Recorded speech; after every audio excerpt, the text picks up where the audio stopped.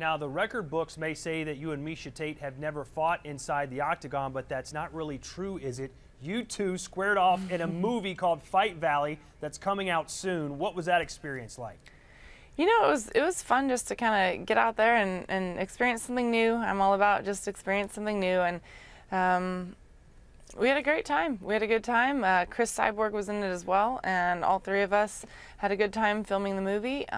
There's a fight scene that Miesha Tate and I have in the octagon, so it's and I think that they kind of knew that maybe we would meet up, and so they loved that idea in the fight. So here you have it.